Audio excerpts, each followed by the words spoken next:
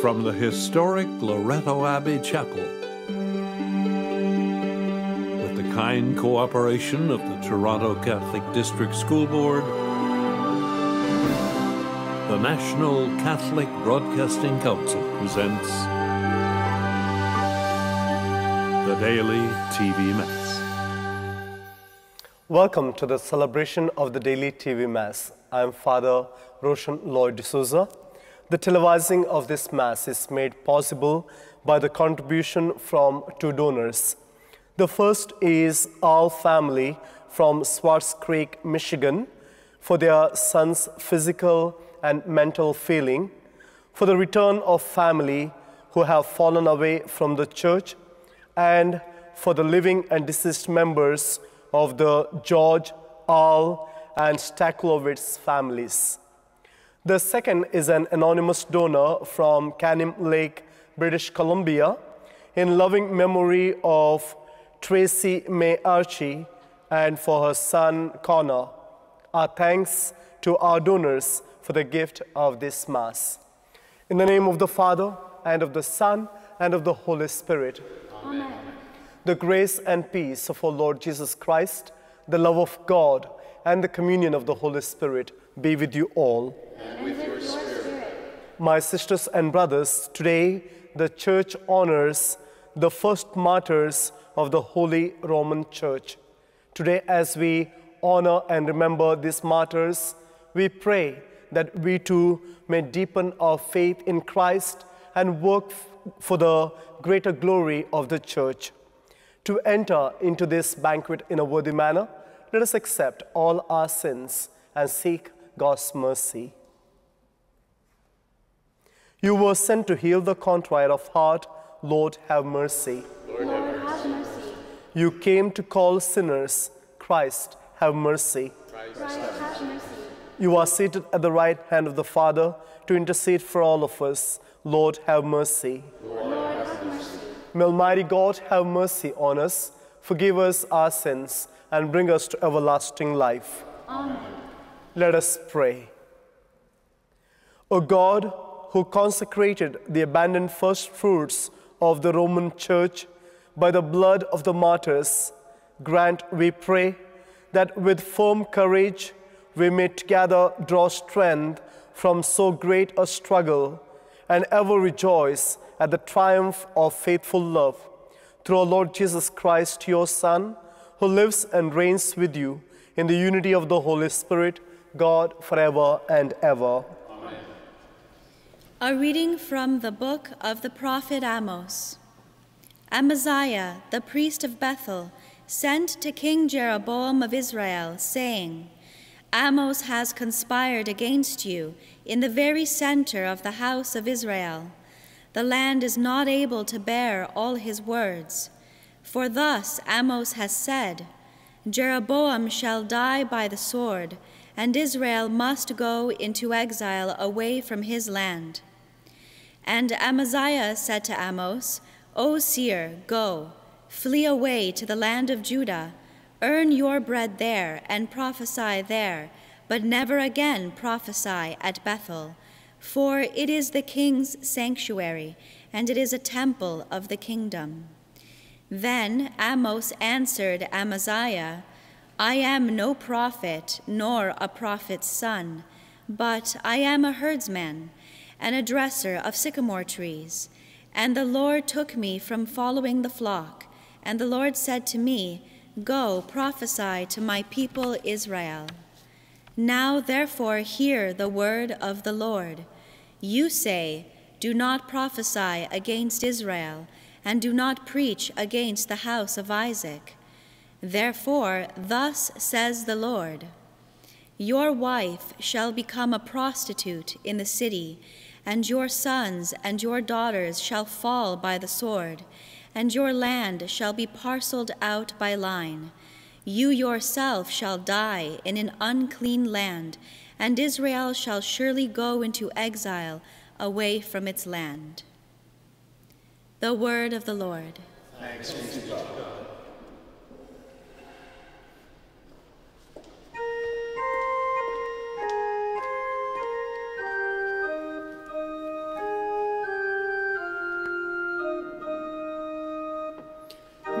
judgments of the Lord are true, and all of them are just. The law of the Lord is perfect, reviving the soul. The decrees of the Lord are sure, making wise the simple. The judgments of the Lord are true, and all of them are just.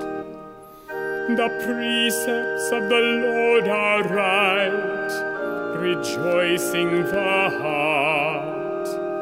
The commandment of the Lord is clear, enlightening the eyes. The judgments of the Lord are true, and all of them are just. The fear of the Lord is pure, enduring forever. The ordinances of the Lord are true, and righteous altogether. The judgments of the Lord are true, and all of them are just.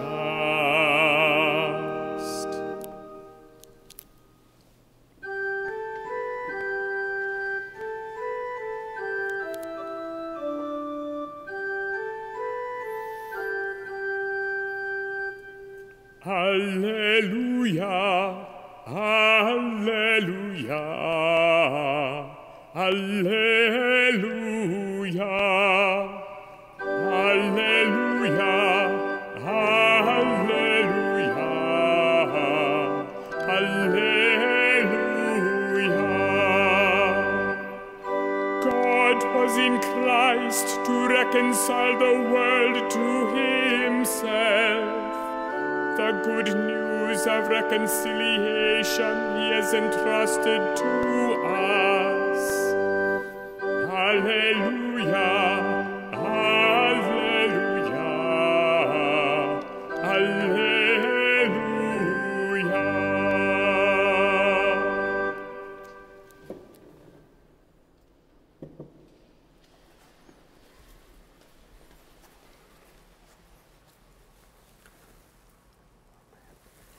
The Lord be with you.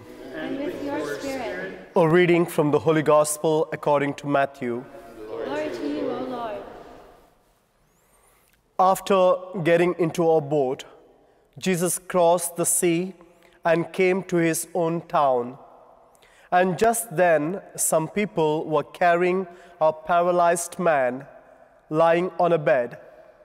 When Jesus saw their faith, he said to the paralyzed man, "Take heart, son, your sins are forgiven." Then some of the scribes said to themselves, "This man is blaspheming." But Jesus, perceiving their thoughts, said, "Why do you think evil in your hearts? For which is easier to say, 'Your sins are forgiven,' or to say, 'Stand up and walk'? But so that you may know that the Son of Man has authority on earth to forgive sins." He then said to the paralyzed man, "Stand up, take your bed, and go to your home." And he stood up and went to his home. When the crowd saw it, they were filled with awe, and they glorified God, who had given such authority to human beings. The Gospel of the Lord. Praise to you, Lord Jesus Christ.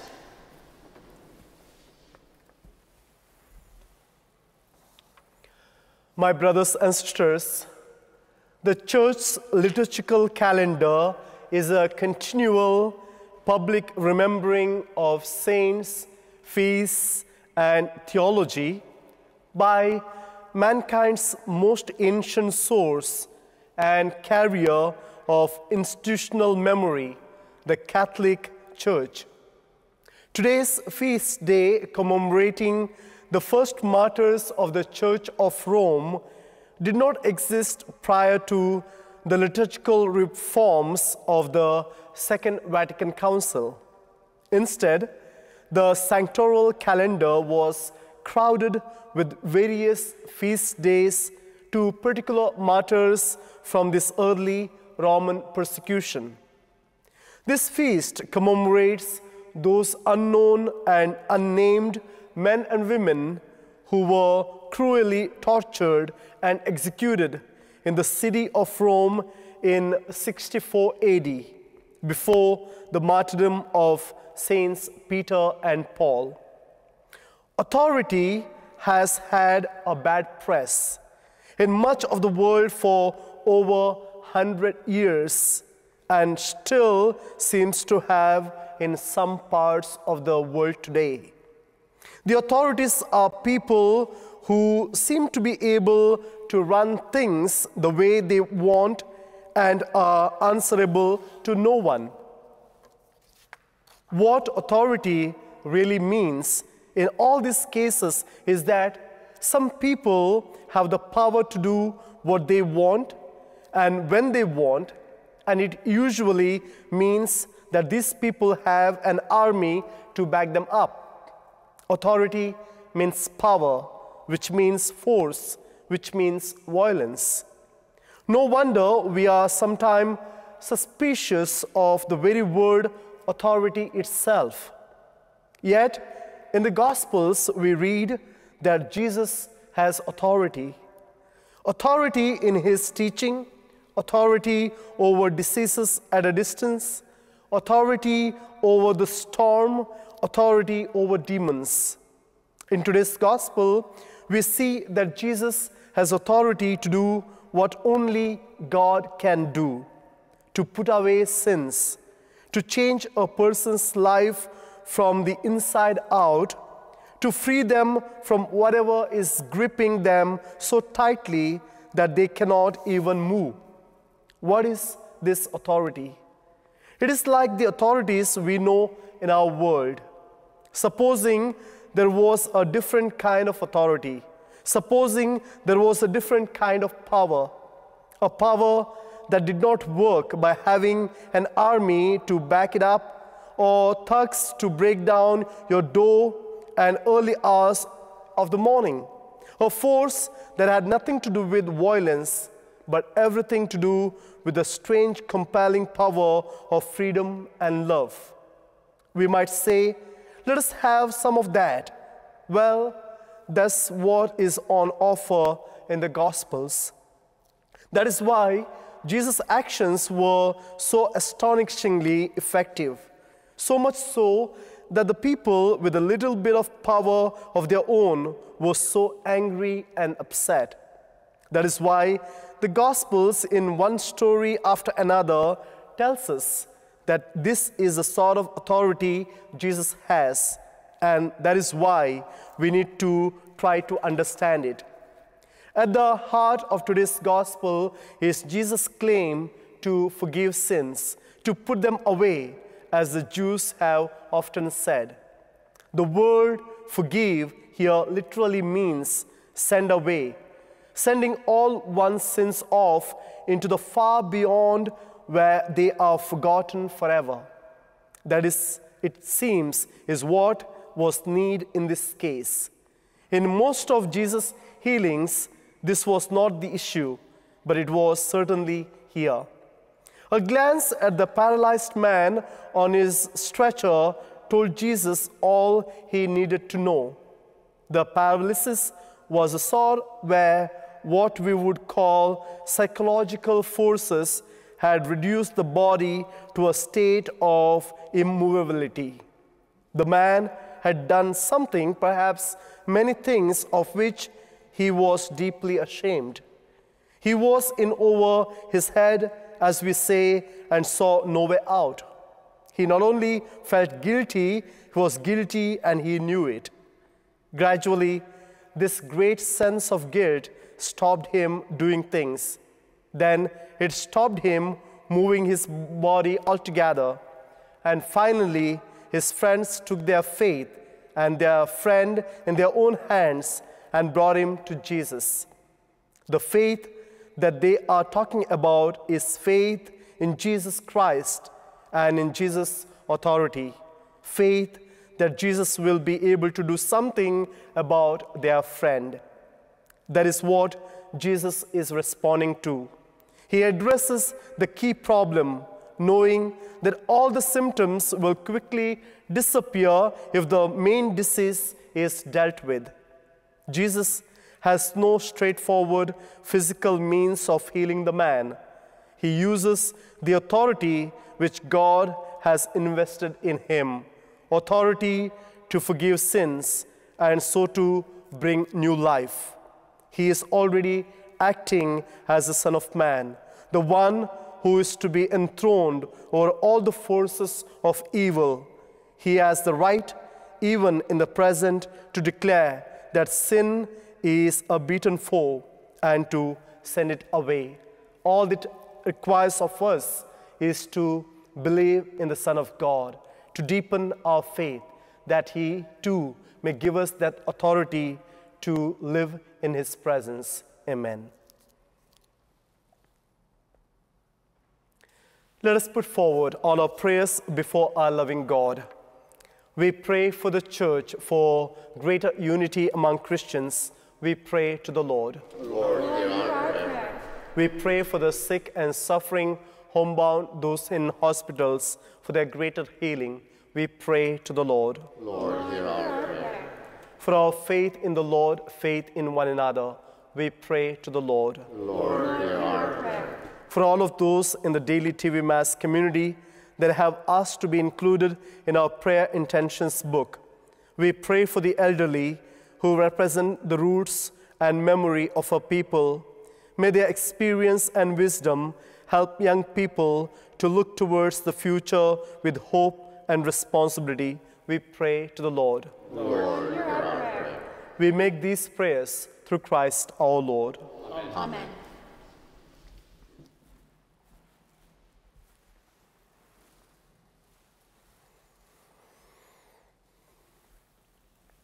Blessed are you, Lord God of all creation, for through your goodness we have received the bread we offer you, fruit of the earth and work of human hands. It will become for us the bread of life. Blessed be God forever.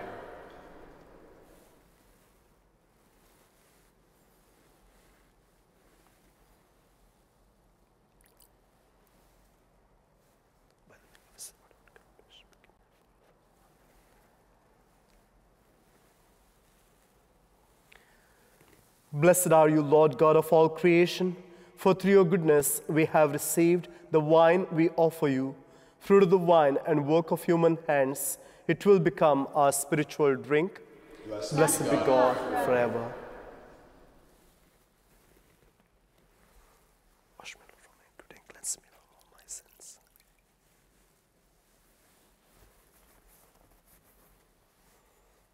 Thank you. Pray, my brothers and sisters, that my sacrifice and yours may be acceptable to God, our Heavenly Father. May the Lord accept the sacrifice into our hands for the praise and glory of his name, for our good and the good of all his holy church. Receive, Holy Father, the offerings we bring in commemoration of the holy martyrs, and grant that we, your servants, may be found steadfast in confessing your name through Christ our Lord. Amen. Amen. The Lord be with you. And with your spirit, Lift up your hearts. we lift them up to the Lord. Let us give thanks to the Lord our God. It is right and just. It is truly right and just, our duty and our salvation, always and everywhere to give you thanks, Lord, Holy Father, Almighty and eternal God, for the blood of your blessed martyrs, poured out like Christ to glorify your name, shows forth your marvelous works, by which in our weakness you perfect your power, and on the feeble bestow strength to bear you witness through Christ our Lord and Savior.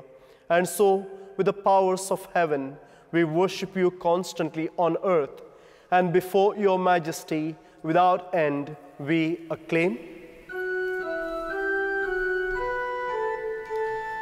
Holy, holy, holy Lord, God of hosts, heaven and earth are full of your glory.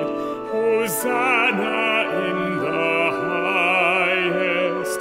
Blessed is he who comes in the name of the Lord. Hosanna in the highest.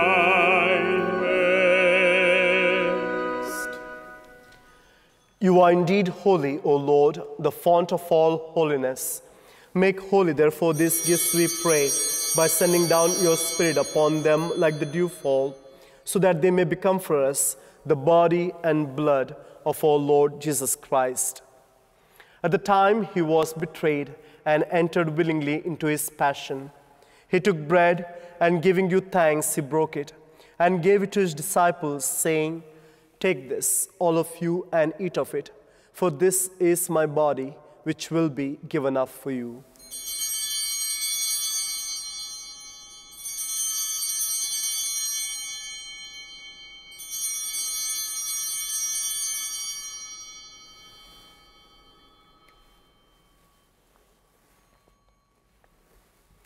In a similar way, when the supper was ended, he took the chalice, and once more giving thanks, he gave it to his disciples, saying, "Take this, all of you, and drink from it, for this is a chalice of my blood, the blood of the new and eternal covenant, which will be poured out for you and for many, for the forgiveness of sins. Do this in memory of me."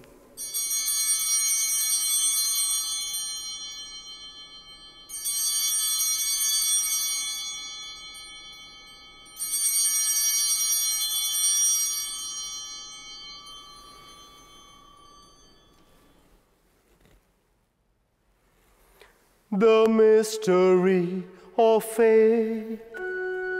We proclaim your death, O Lord, and profess your resurrection until you come again.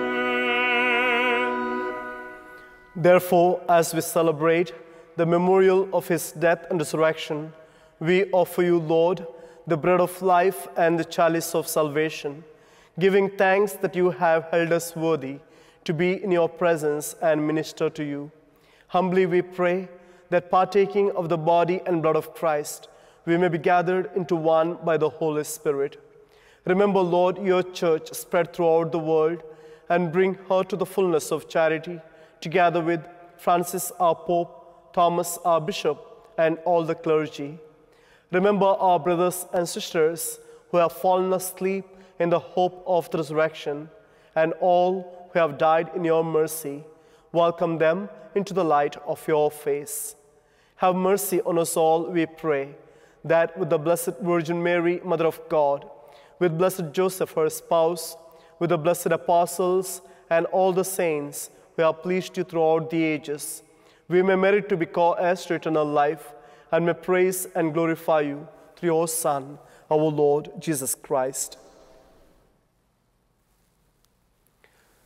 Through him, and with him, and in him, O God, Almighty Father, in the unity of the Holy Spirit, all glory and honor is yours forever and ever. Amen.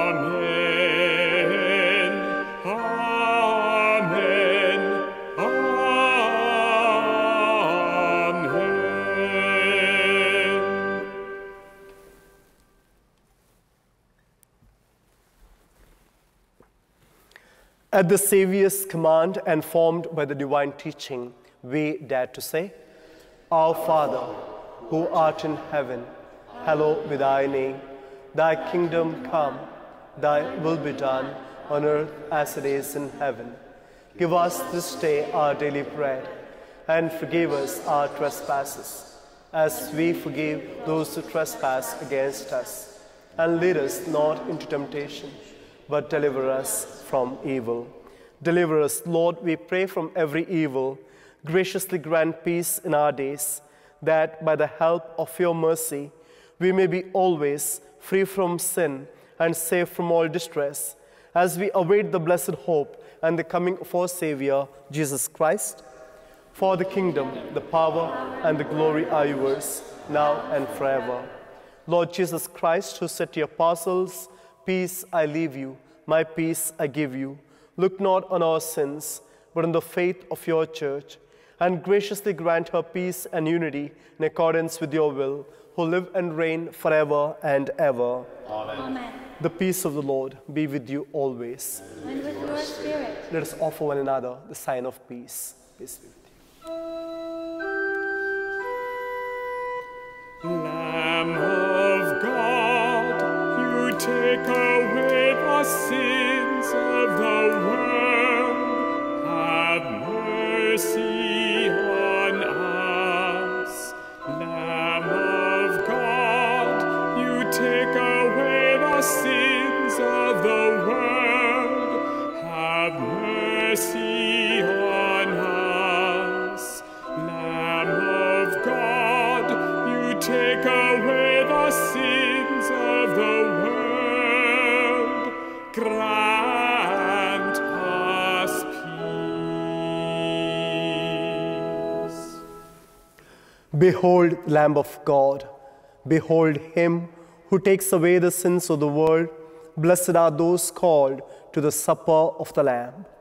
Lord, I am not worthy that you should enter under my roof, but only say the word, and my soul shall be healed. With the body and blood of Christ, bring us everlasting life. Those who receive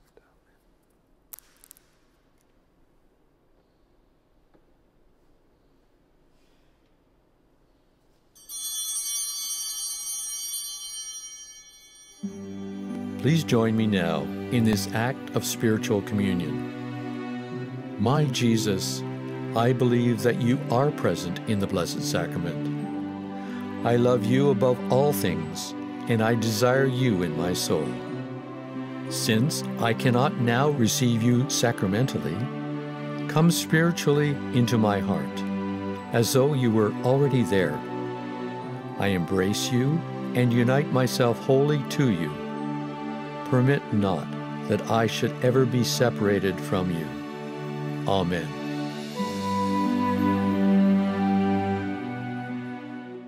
Let us pray. O God, who in your holy martyrs have wonderfully made known the mystery of the cross, graciously grant that, drawing strength from this sacrifice, we may cling faithfully to Christ and labor in the church for the salvation of all, through Christ our Lord. Amen. The Lord be with you. And with your spirit. May Almighty God bless you, the Father, and the Son, and the Holy Spirit. Amen. The Mass is ended. Let us go in the love of Christ. Thanks be to God. Our thanks to our donors for the gift of this Mass.